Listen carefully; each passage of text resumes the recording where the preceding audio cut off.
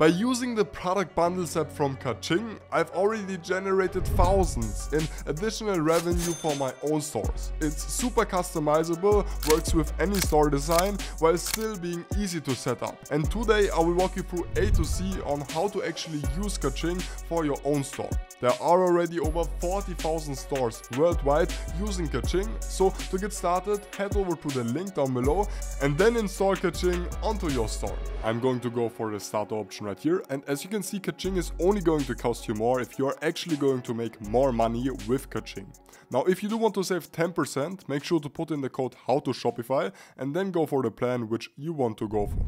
Now that we have installed Kaching, we will have to first of all activate it on our Shopify theme. To do so, just head over to the left right here and under App Embeds, make sure to enable Kaching and then save this right here on the top right.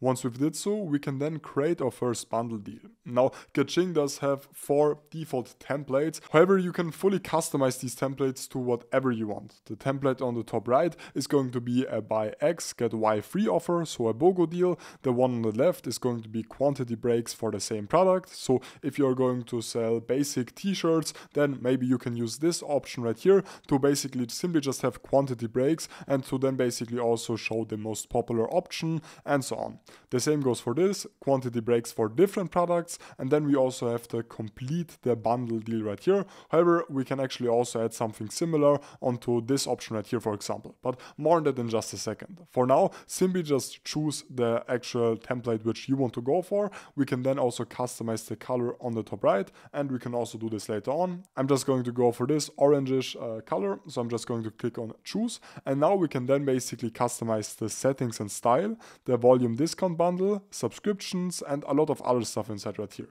Let's get started with the settings and style. Right here we can set the name. This is only going to be visible for us, so this is only for organization purposes. So I'm just going to name this bundle coffee, as we are going to use this for a coffee product. And then as for the discount name, I'm also just going to name this bundled coffee. This is now going to show in the cart and checkout. The block title right here is going to be the text which it will actually show up right here, so you can actually customize this to whatever you want. I just named this save on your purchase. We can then set the visibility. So in my case, I only want to show this for certain products, so I'm just going to select specific selected products, and I'm only going to enable this for my El Salvador's premium blend of coffee beans. I'm then going to select this, and as for the markets, just leave this at all, or if you do have multiple markets set up, and if you, for example, only want this to show up in the US market, then you could also select it right here. As for the active dates, I'm going to leave this as the default, and for the variants, this is important if you are going to have multiple variants for your products. You can then basically let customers choose different variants for each item. You can then hide the theme variant picker if you want to, so that you aren't going to confuse the customer essentially. In my case, however, as I'm not going to have multiple variants, I'm just going to leave this out. But if you're going to have a t-shirt with multiple colors, make sure to enable this right here, dependent on your own preferences. As for the pricing, this can basically customize how you do want to display the pricing. So if you do want to show the prices per item, then this is going to be changed right here. Or you can also show both prices, which in my opinion kind of feels a little bit overwhelming. So what I usually do is I'm going to use the product compared price, and I'm then going to basically, we can also do this, but I'm just going to use this option right here, as this feels the most clean in my opinion. Now, as for the actual price and as for the actual deal, we can also customize this, but let's also quickly go over the cart settings. So we can, for example, also skip the cart and go to checkout directly. If you are, for example, running a one product store, I would recommend you to enable this just to basically have as less friction as possible to actually purchase said product for the customer. As for the style, we do have basically 4 different style variants. You can see them right here.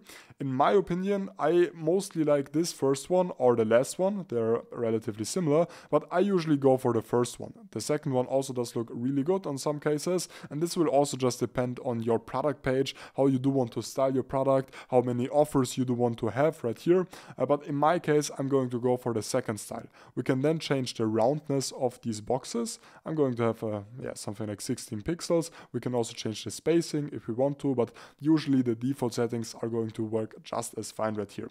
As for the colors, So we have before actually selected these orange colors. In my case, I'm going to go for something more brownish, as this is going to kind of represent the coffee beans. But obviously this is just going to come down to your own likings and to your own preferences and how you do want to structure your product page. We can then also customize the typography, so basically the font which is being used. We can then change that right here. We can change the font size, font style, and we can basically change everything regarding the font inside right here.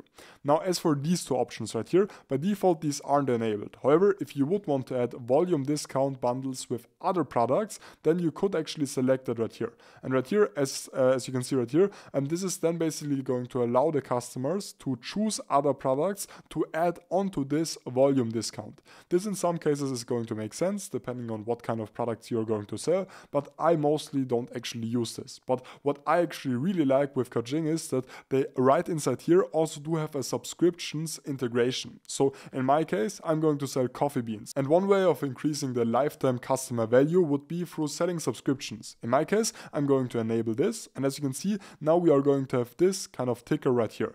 I'm going to say that this is going to position below the deal bars, as this feels a little bit more organized. We can then change the subscribe title, subscribe subtitle, and so on. Obviously, for this to work, you will have to first of all set up the subscriptions app inside Shopify, and you will have to set up subscriptions. In my case, I'm going to leave it as the default right here, but we could, for example, also change this depending on what we like. So I actually really like this style right here.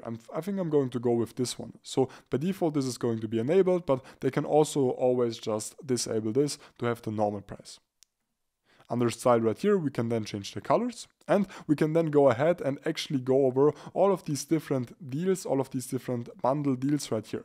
The first bar is going to be a buy one, get one free option.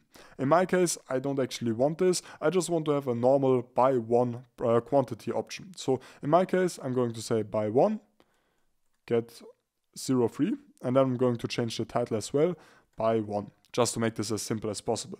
We can then change the subtitle, pay the normal price. I'm just going to delete this. We can add the badge text, badge style, and so on. More on that in just a second. We can also add upsells, but we are going to do this for the second one right here. So right here, the second bar is going to be buy two, get free free. In my case, I'm going to change this to buy two, get one free, so that this is going to save them 33%, which already is quite a lot. And then as for the title, we will obviously have to change this to buy two, get one free.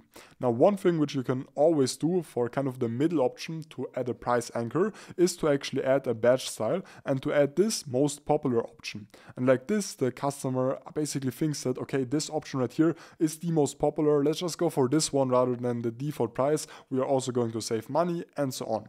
One thing which you can then also add onto this box right here, or onto any other box essentially, you can also add an upsell right here. You would then have to select the product which you want to upsell. I'm just going to use this Hario Mini Slim Plus grinder for coffee beans. So I'm going to add that. And as you can see, now when they are going to select the second option, they will then have the option to actually add the grinder at a 20% discount.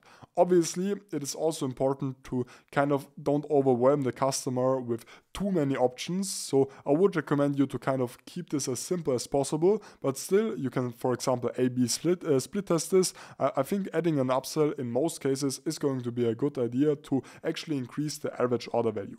So I'm just going to leave this as on this box as an example.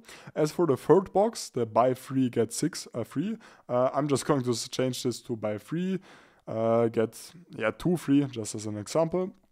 And we can then actually also add an image right here. And what they've done by default, you can then actually also add a free gift onto any kind of certain box. In this case, they've added this free gift right here, and the text is just going to say free special gift. In most cases, I would recommend you to actually change the text right here based on what kind of gift you're going to give out. If you wouldn't want to actually add a free gift, you can just remove that right here, and you can then, for example, add it back. You can also add an image for this product. So if you are going to, for example, sell, let's go with the same example as before. And if you are going to sell t-shirts, then you could, for example, right here, add an image of 1 t-shirt, then buy 2 get 1 free, add an image of 3 t-shirts, buy 3 get 2 free, add an image of 5 t-shirts, just as an example.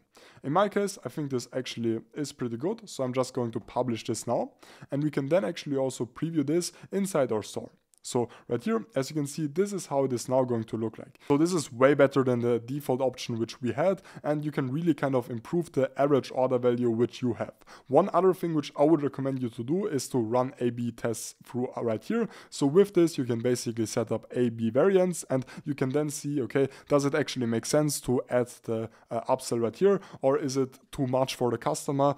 You can then A/B split test this, and you can basically see how this is going to affect your actual conversion rate. So I really hope that this video was helpful. I think adding product bundles onto your store is a no-brainer, and you can use the link down below and the code HOWTOShopify to get Kaching at a discount. I will see you in the next one.